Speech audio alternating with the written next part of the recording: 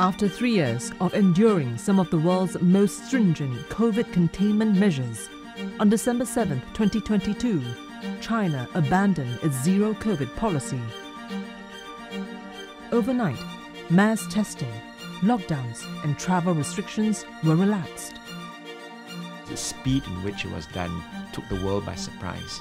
Now, the question is that wrong? I think it's the right course and then high time to open that. It's highly expected by both people in China and outside China. But in less than 2 months of opening, infection and deaths skyrocketed.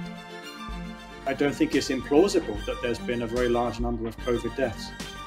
As citizens grapple with the disease, 我个人感觉确实有些快。疑惑，就是我觉得可能99%吧，甚至可能更高的比例，大家都是疑惑。但是从疑惑到大家马上自己就阳了，然后去自己就马上要面对这个疾病。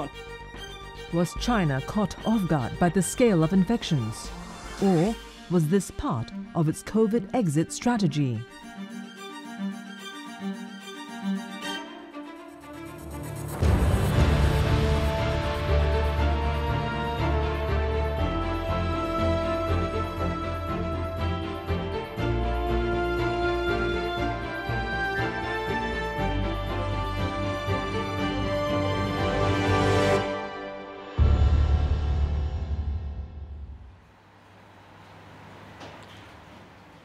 It's a busy day for Mr. Wang. Ever since China lifted all its zero COVID policies in December, business in his small eatery in Xi'an has been brisk. It is a welcome change for the 60-year-old who saw his business battered by the pandemic. 我作为是一个搞餐饮的啊，那么首先这个疫情期间，它不是要禁默呀，要封控啊，那么 首先是在这个人的这个流动上面受到了限制，那么实体店冲击应该是非常非常大的。你开着店没人来光顾啊，你这生意就没法做啊，这就是我的切身的这种体会。那么各行各业一定是都受到了很大很大的影响。 For 3 years, China had imposed a strict zero COVID policy. This meant trying to eradicate the virus within its borders, which involved prolonged periods of lockdowns and quarantine. While the rest of the world reopened, China stuck to its guns, maintaining tight controls. But the restrictions would have repercussions. The World Bank estimates the Chinese economy grew just 2.7% in 2022, the lowest in 40 years. The CCP is looking at the economic numbers and figure that they probably need to open up to boost their economy in the wake of the demographic decline, in the wake of the maturing economy, and of course the effects of the closures. Zero COVID policies abruptly came to an end late last year. On December 7, 2022, Beijing began to ease COVID measures. While Mr. Wang welcomed the move, just days after the relaxing of restrictions, he contracted the disease. 很短的时间，我就已经先阳了。这个阳了以后呢，就感觉开始是身体不太适，有点那个啥发烧，然后浑身就很疼，再加上呢就是有咳嗽啊。 这个症状痰比较多，然后最主要就是特别没精神。我先，紧接着我孩子就发烧了，然后隔了1、2天，我爱人这边也被感染上了。During the 3 years of lockdown, Wang and his family had managed to avoid getting infected. And when he came down with COVID, he was not immediately alarmed. 但是同一个屋子，我们那个谁了，老大了，大儿子了就没事儿，还去打球啊干啥的，所以这件事儿我们从整体的这个上来说，就感觉他既然来了，该来就来呗，那也没有必要，是不是？惶恐啊，这个有些害怕或者担心，因为咱还得要面对嘛。 In softening the ground for the reopening, the government had changed its stance on COVID. It was no longer portrayed as the devil virus, but rather more akin to the flu, especially for the Omicron variant. But as Wang and others like him soon found out, COVID was a lot more severe. 它确实比感冒厉害得多，而且我身边有些老一点的朋友们，相继有的没抗过去，就是有些基础病的，或者说是自己抵抗能力差一点的，都已经有的都走了，确实不是感冒。说明人们呢还是没有太够的这个足够的重视，或者说没有给大家这个一些正常的一些疏导啊，包括跟有些专家一开始一直强调说什么，就像感冒一样啊，或者大家还是不够重视，就这样。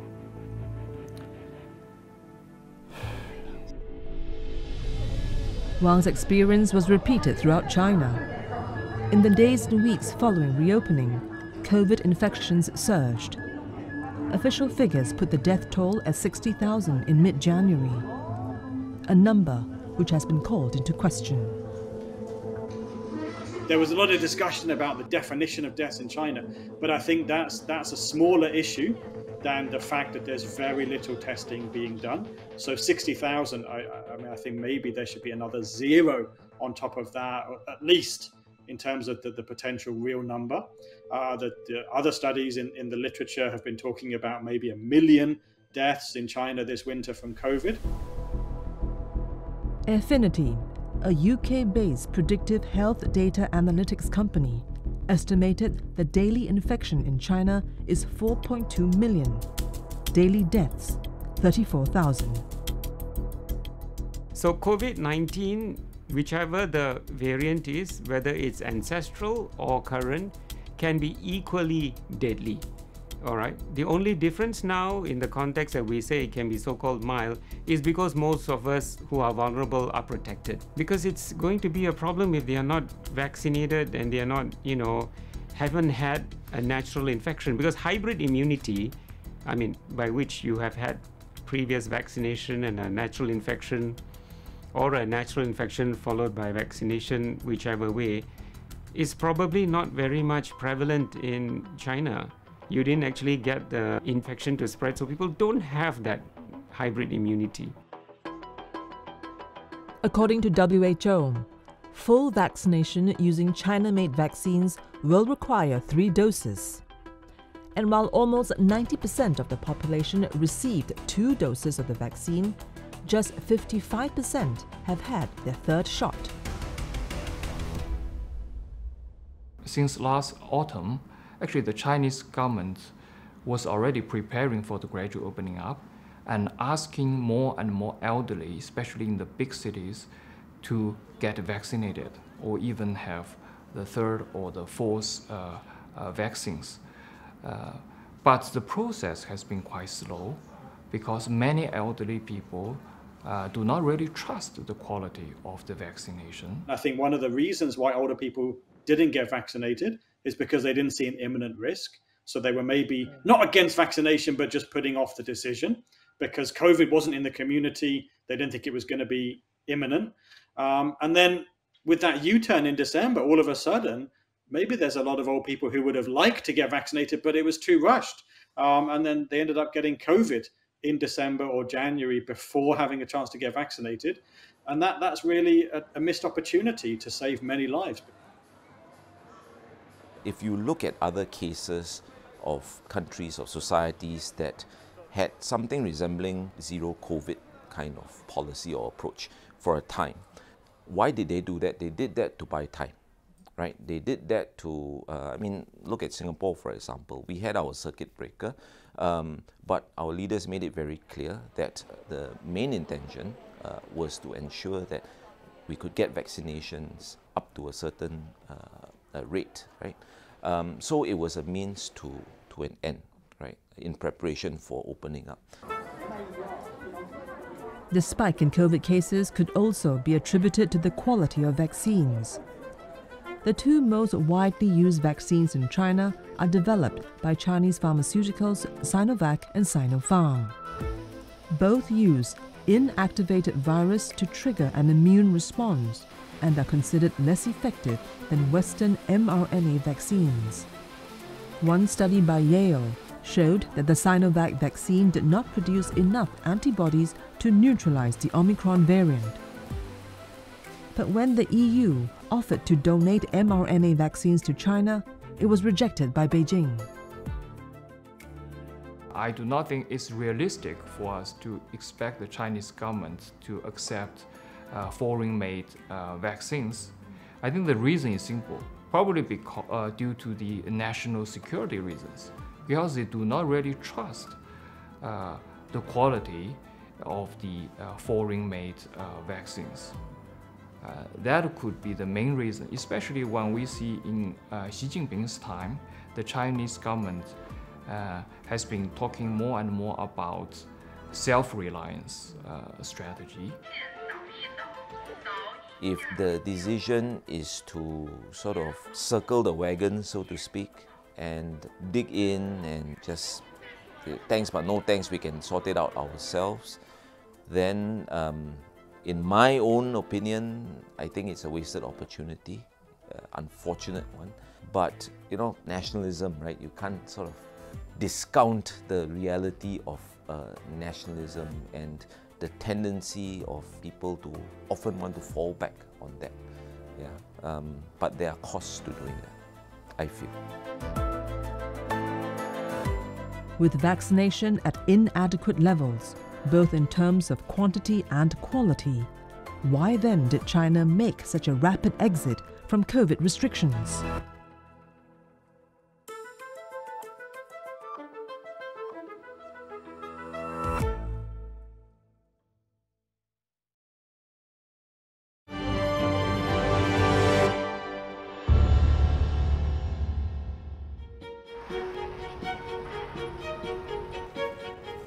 The streets of Beijing are humming with life. Shopping, eating, and festivities in time of the Lunar New Year. Beijing's notorious traffic snarl is back too. 而且有时候赶上周末呀，尤其年前的这段时间，大家走访亲友、串门去买东西啊，置备年货呀，或者一些商业圈啊，都是非常的多的，所以堵车的情况也非常的严重。 Scenes like these were almost unthinkable just a few months before. As recently as October 2022, at the 20th Chinese Communist Party Congress, President Xi Jinping had reiterated China's commitment to the zero-COVID policies.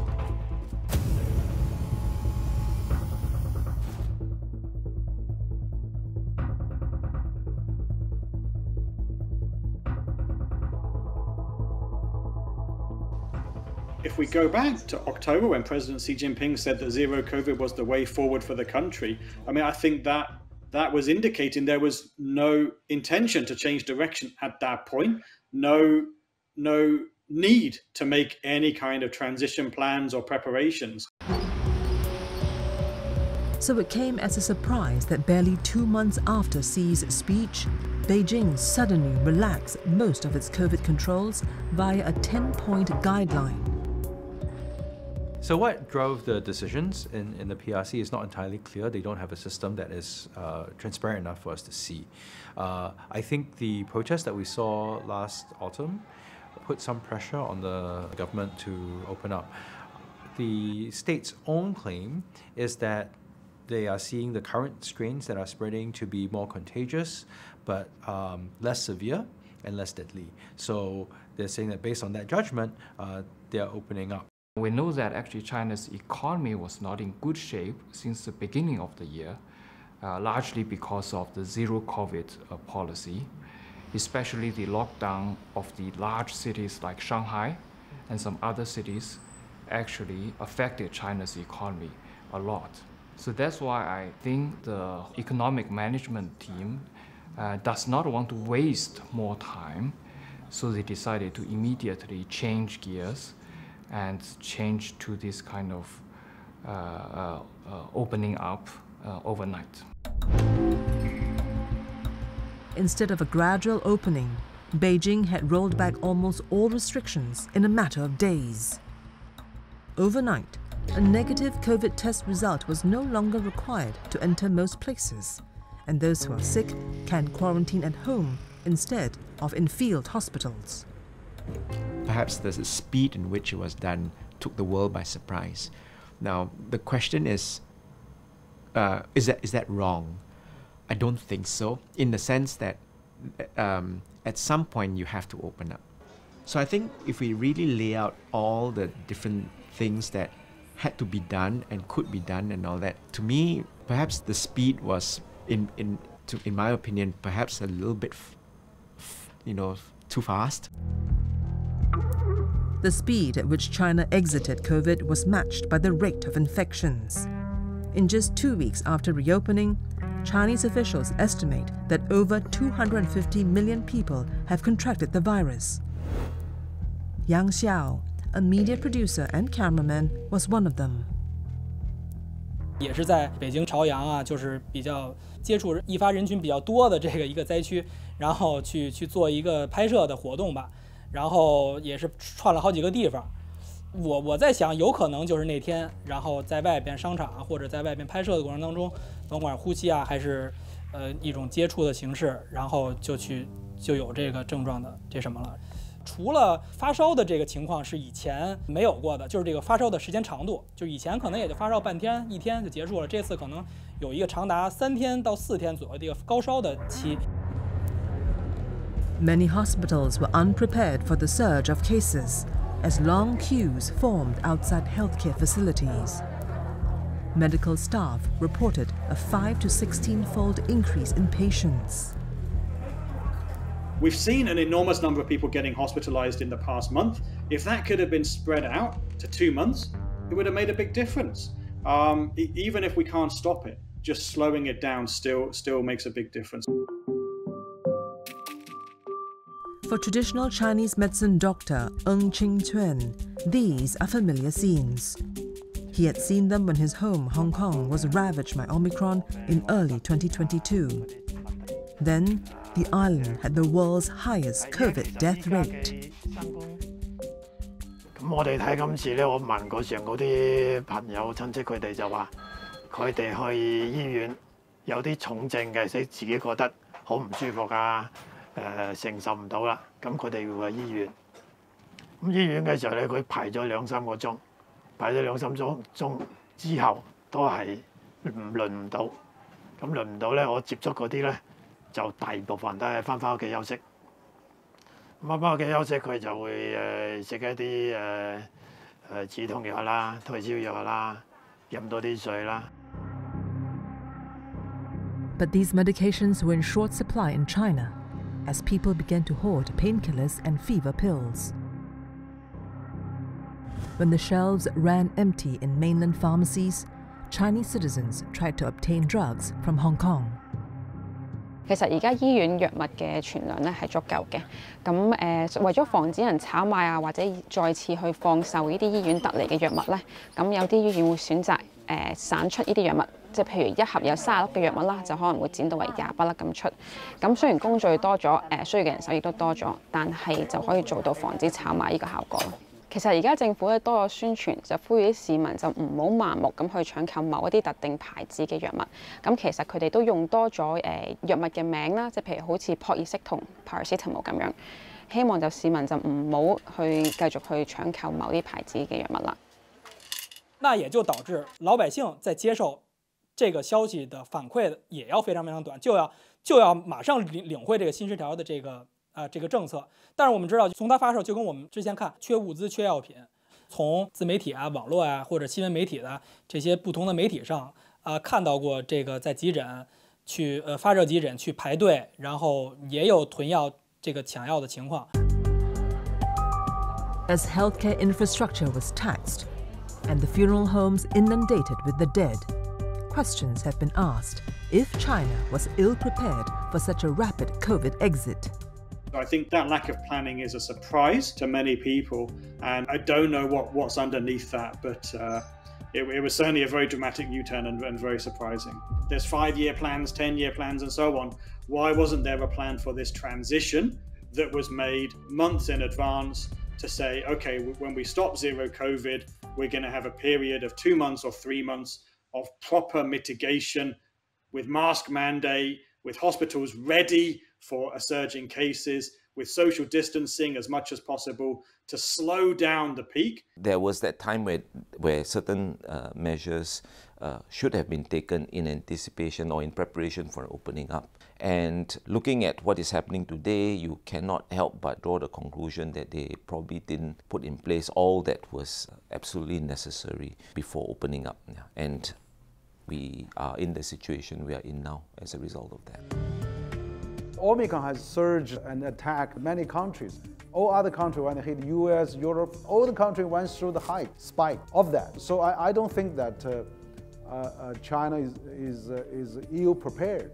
Of course, I mean, because the size of China and the population, the largest, most populous country in the world, it certainly had an impact there too. But overall, I think China has gradually managed to stabilize the situation. I think this situation will be stabilized. Nonetheless, there are worries that rather than stabilizing, there could be another infection spike on the horizon. The reason? The Lunar New Year.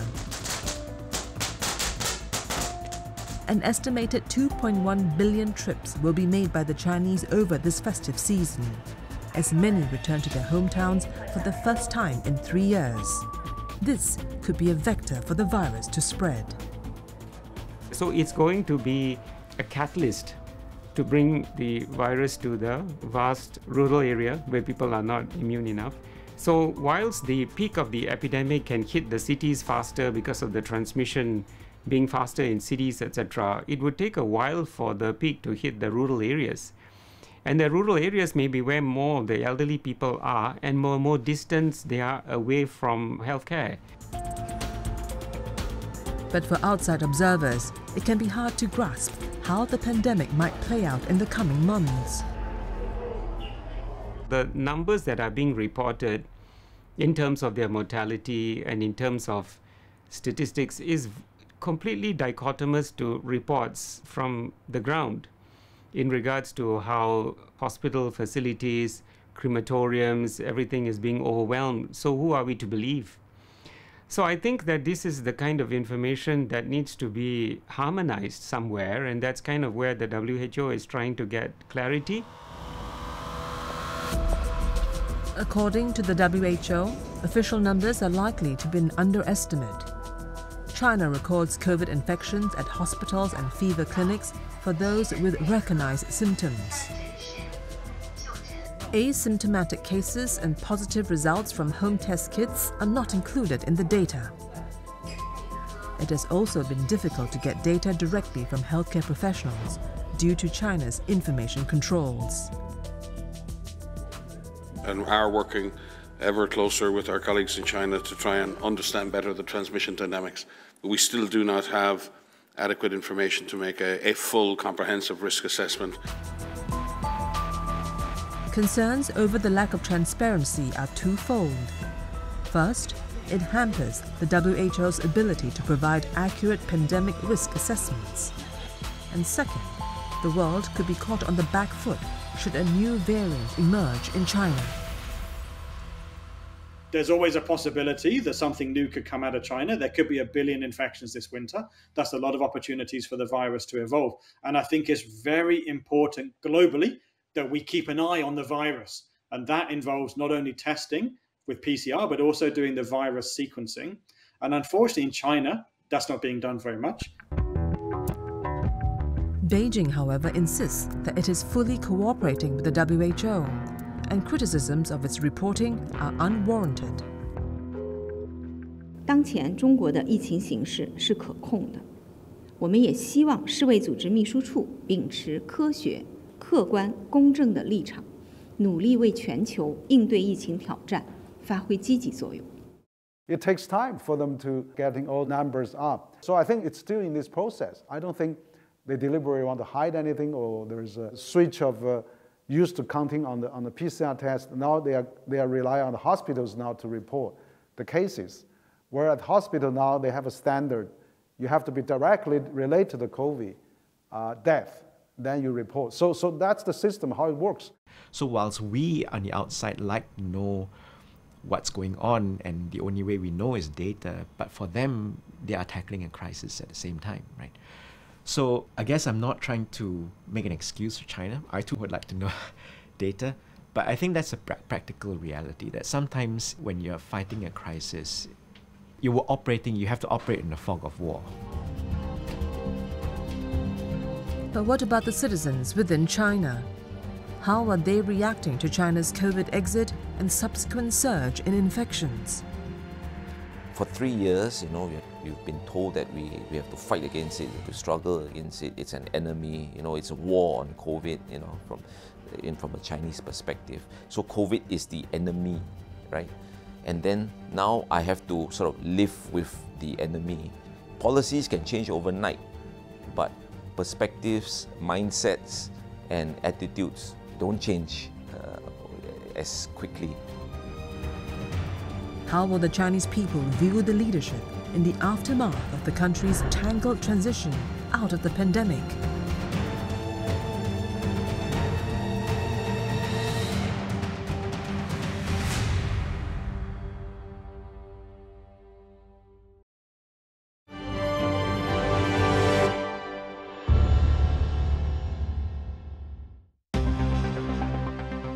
When the novel coronavirus SARS-CoV-2 first emerged in 2019, China's response to contain it was swift.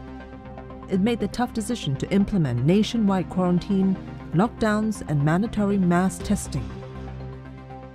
For most of the first 3 years, China did a really good job in stopping COVID from spreading.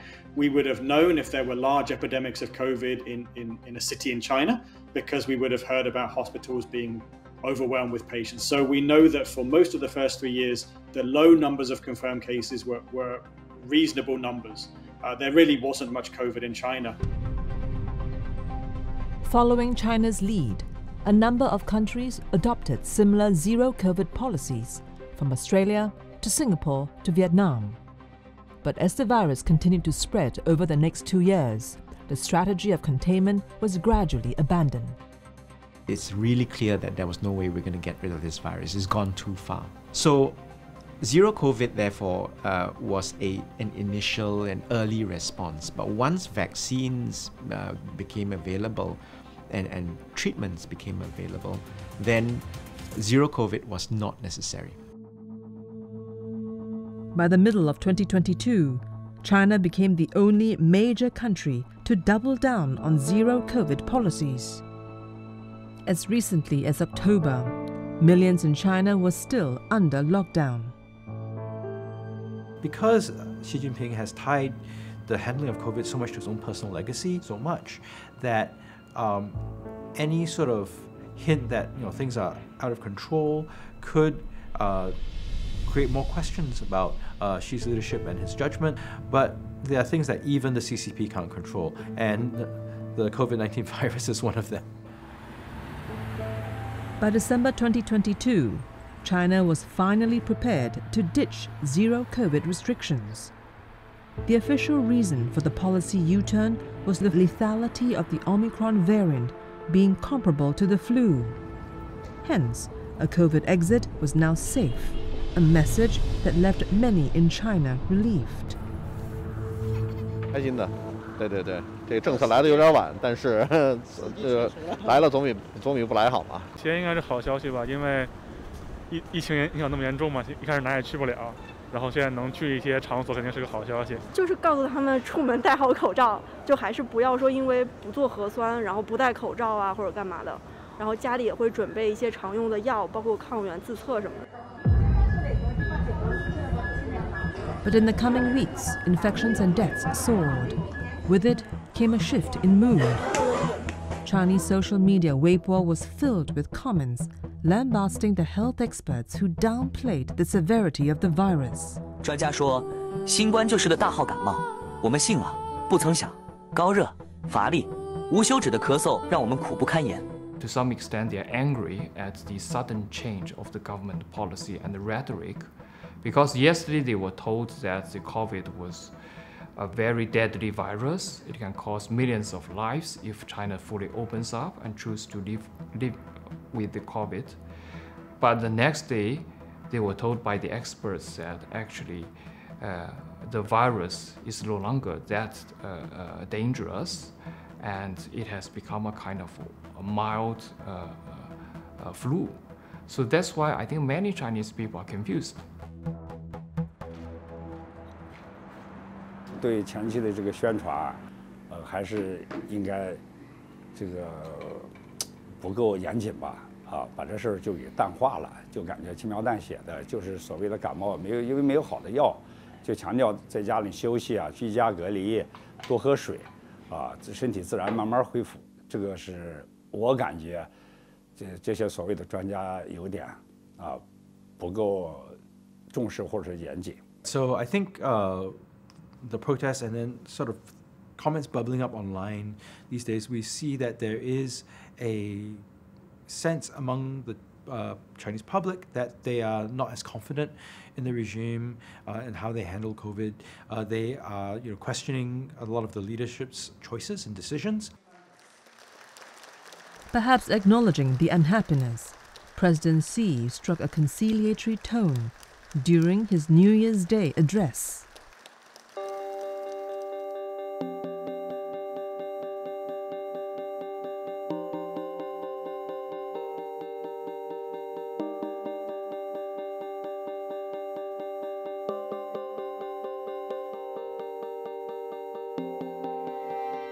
In his speech, President Xi also signaled that China is turning the corner on the virus.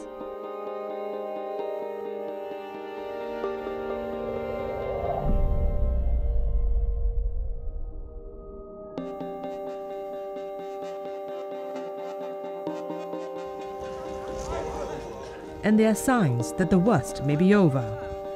In late January, China's Center for Disease Control and Prevention reported that infections and deaths have fallen over 70%. And with estimates that over 80% of the population have contracted COVID, the Middle Kingdom could be on its way to herd immunity. Actually, the massive movement around the Chinese New Year could help the country achieve the herd immunity sooner. So that's, I think, probably the government's plan as well. Of course, they would not openly announce that, but I do think that once more and more people are traveling to their hometown or to other places, actually more places in China will reach the herd immunity. But achieving herd immunity can be complicated by variants. As the experience in other countries show, newer variants raise the risk of reinfections. Xi Jinping's New Year message, he did talk about bearing the short-term pain, but that's also a bet, right? It's a bet that they will get to herd immunity without having new strains and variants and mutations emerge that we don't even know about. I think that's the big concern for many. So what we know now from looking at having studied COVID for slightly over 2 years now, is this, that the infection does in some individuals do not give you as good an immunity as the vaccine. Then in those who are vaccinated, many of us have also gone on to become infected, whether symptomatically or asymptomatically. Right? In that scenario where you have had an infection with vaccination and vaccination with infection, all the lab studies so far have shown that the immunity is better than anything that we could have found in any other combinations.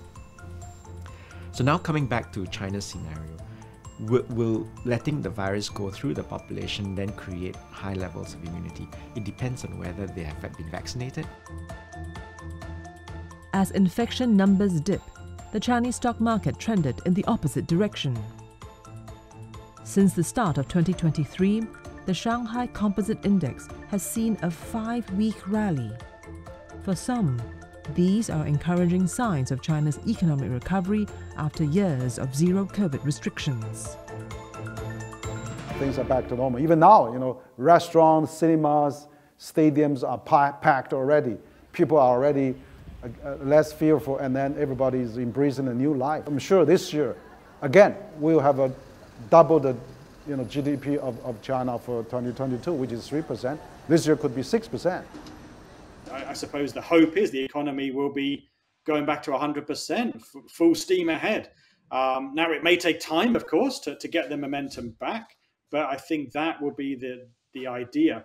And there were commentators in China in the past month talking about the idea of getting this wave over with more quickly in order to allow a more speedy reopening after the Lunar New Year. I don't think that was good on public health grounds, but I can understand the economic angle for that argument. Look at the APEC, the G20 last year.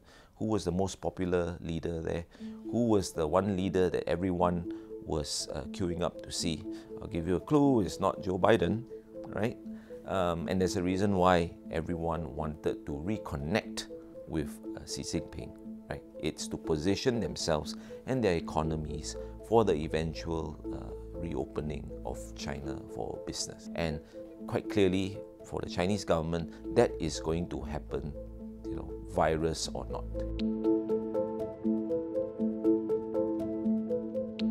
With the gradual recovery, one sector in particular is expected to rebound quickly: travel. But are countries ready to welcome millions of Chinese tourists while COVID numbers remain high?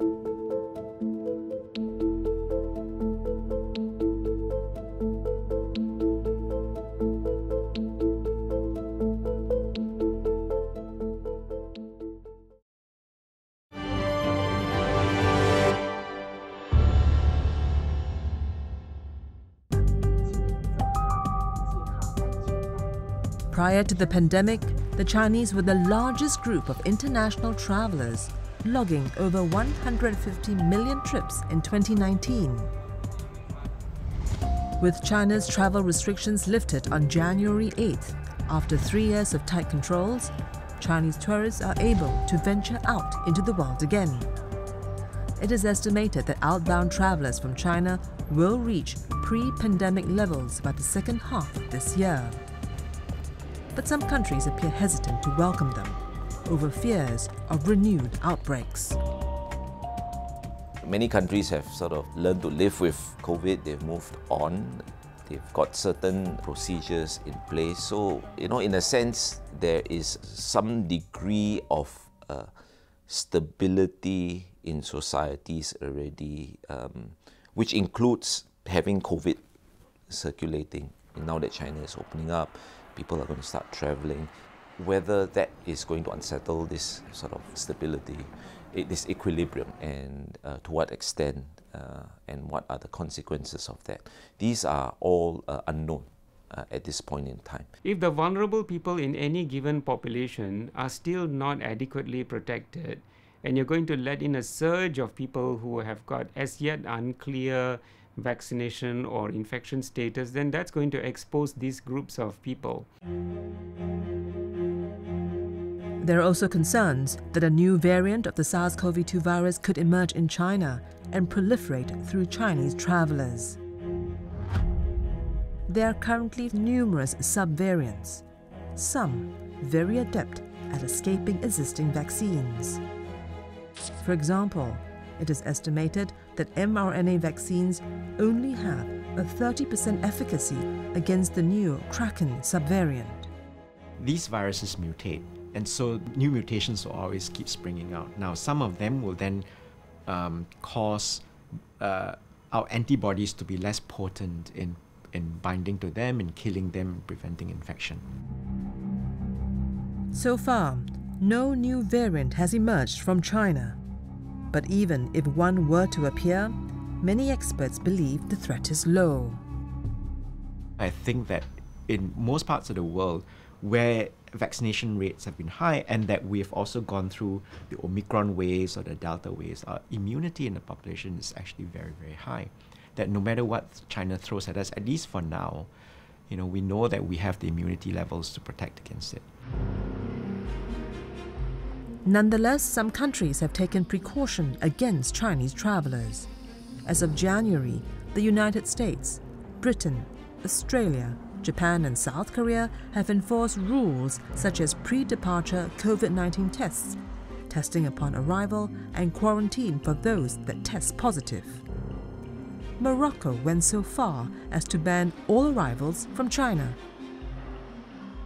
I think it's a kind of natural response from China's sudden opening up of COVID policy, because I think many reports showed that there are increasing number of deaths and infections.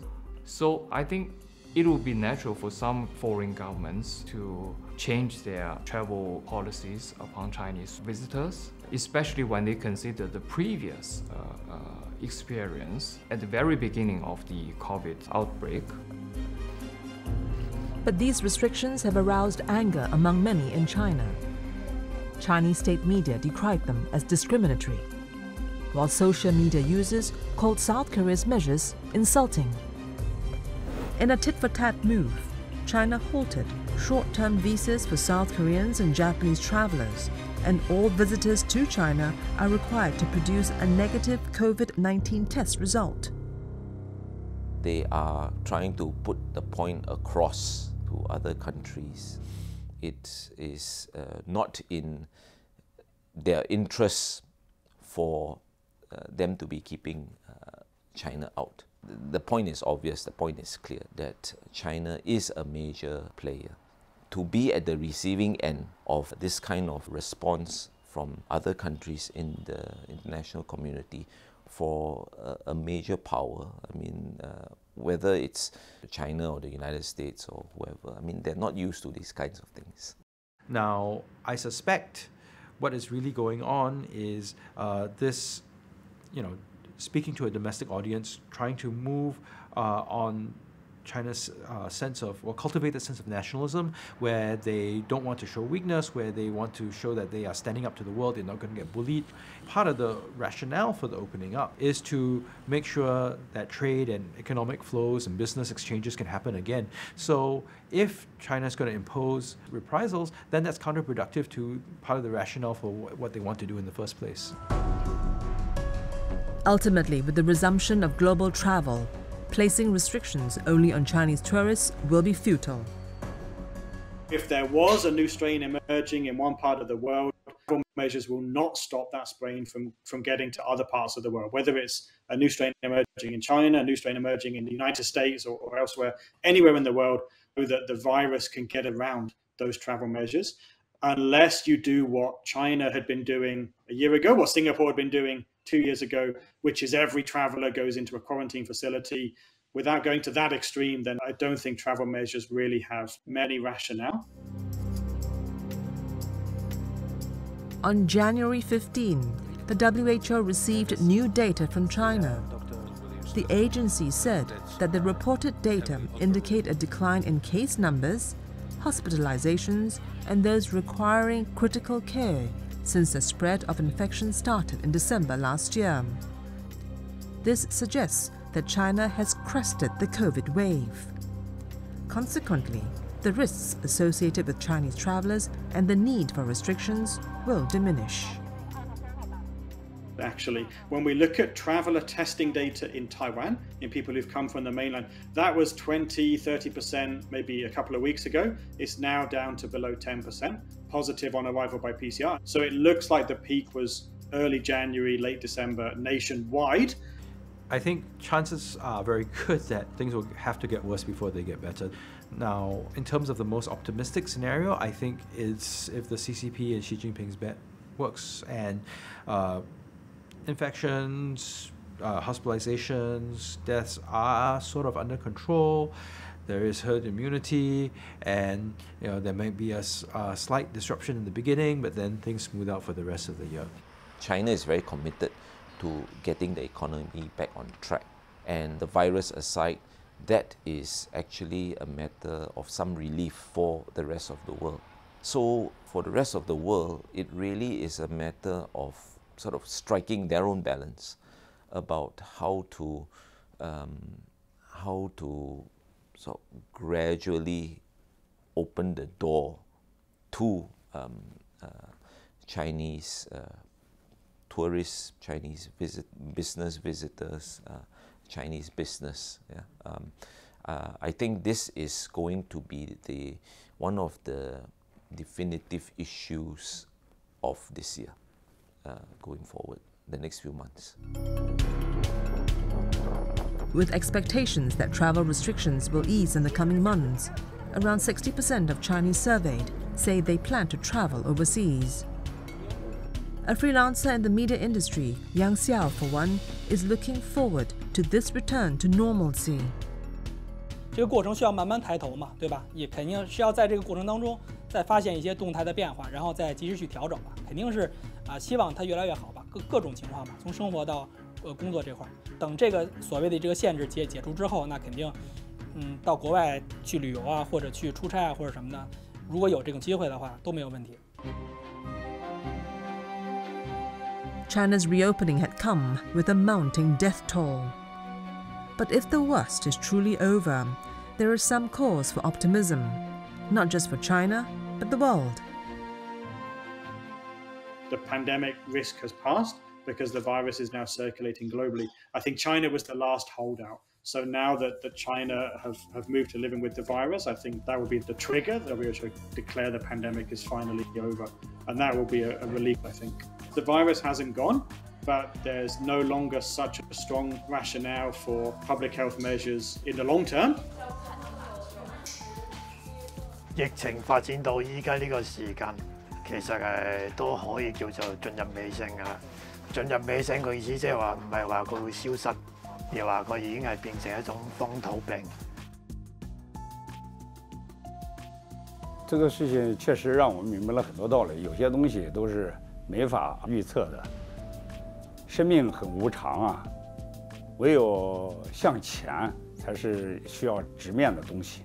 整体这件事来说，就是人们还是要，因为前面的路还有很多，那我们不要往回头看，应该前行吧，往前面看还是更重要的。